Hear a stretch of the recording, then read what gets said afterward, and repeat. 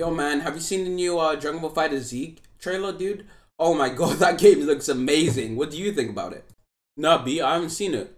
But it's trash, bro. I saw like one image, dude. So bad, so bad.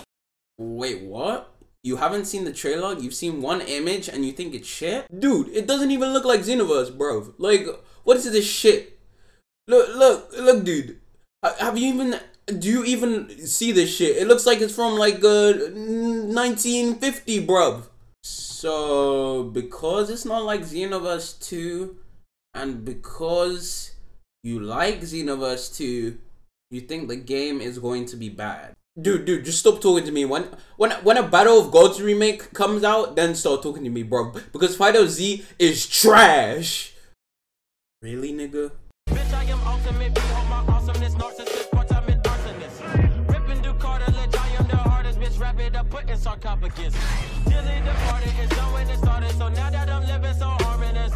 Feeling like Spartacus, sorry, the ultimate, I am the best, there's no politics, bitch, I'm ultimate. Hey guys, Happy New Year's and Merry Christmas. I know it's nowhere near Christmas, so please don't write in the comment section, oh, you faggot, why are you talking about Christmas? Christmas was a long time ago. But anyway, I just wanted to say, I hope you guys enjoyed it, and I had a pretty good one. Spend time with my family. You guys really don't care about me, so I don't know why the fuck I'm talking about it. But I hope you guys enjoyed time with your family, and you guys got some gifts that you wanted. And also New Year's was... Again, I don't know why I'm talking about myself. I'm supposed to be talking about you guys. But one of my pet peeves, because I'm about New Year's now, is that every 5 seconds there's fireworks. And I can't get anything done because the only thing I'm hearing is... Okay, no need for the sound effect. Like, I can understand people are really happy. See all over Twitter. 2018, it's a new me. Even I tweeted out that 2018 is going to be my year. I'm going to be doing my best, trying to upload content. When I know... I'm just gonna be sitting on my couch, eating ice cream, watching Netflix. Point is that I'm not here talking about that, okay? I'm here to talk about the Dragon Ball community, and in a total, it's kind of like just the Dragon Ball gaming community, not in total, just as a whole, the Dragon Ball gaming community. Because if I talk about the Dragon Ball community as a whole, I'll just be rambling on, ranting, and then I'll lose what the hell I was talking about in the first place. So you pretty much know it from reading the title, or you saw the anime titties in the thumbnail, which, you know, good job. Now, I made a YouTube video about FighterZ a couple months ago on why I'm a bit iffy about the game, and I wasn't gonna be like full in with the hype. The game looked amazing from the first trailer, but you know, you can't judge a game by the trailer that it releases, because so many games, so many times we've been seeing these games and everyone's super hyped about it, and then you realize that the game is either meh or shit. From the closed beta that they showed and the multiple videos of gameplay, I am now assured that the game is going to be amazing. Now, my problem with that video in particular was the comments I was receiving. Now, I did not structure that video at all, so I could kind of understand why people were kind of like iffy about it, because I kind of went into other games and I wasn't mainly talking about FighterZ, but through those other games I was trying to explain my points on why I was kind of confused and like not really sure if I should trust the game. What I want to talk about is now how people are receiving all these games. Now, Xenoverse 2, another Dragon Ball game that received the trailer about a couple of months back, around, I don't know, May, I'm just gonna say. That game, I made a reaction video to the trailer, and I was really hyped about it. Funnily enough, I wasn't as susceptible to the Xenoverse 2 trailer as I was to the FighterZ trailer, mainly because they had already made a game about it before. And the thing is, Xenoverse 2 is not even a great game. It's like a meh game. It's not something that it's something to be praised about. It's like average. However, all these times a new Dragon Ball game comes out, there's the community that goes absolutely insane, jerking off the game, ready for the developer to fuck them in the ass and see what happens next. Because all these games, like fucking Budokai Tenkaichi,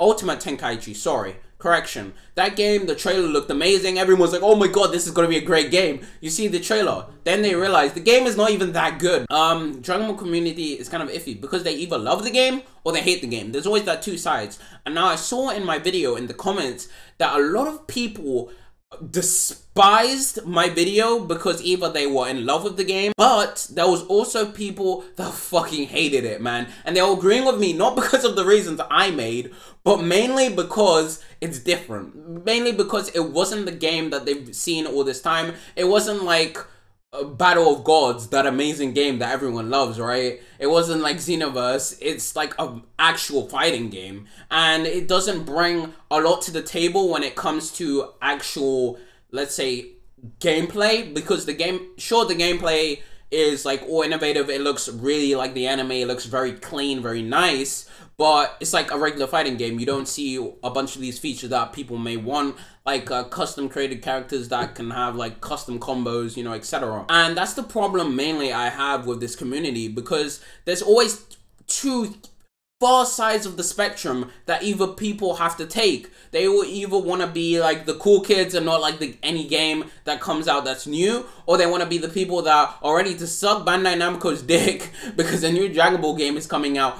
People are very like unwilling to feel change in any way to a game. Like, they would rather have a Xenoverse free rather than FighterZ, because Xenoverse is that groundwork that they've seen for a long time, and like they really like, and they really want to just play. So now that they see this new game, they just don't want it at all, and they're not willing to give it a chance. And that's really annoying about this community. It's kind of like they think the game is going backwards, whereas it's going forwards, really, because it's opening up a whole new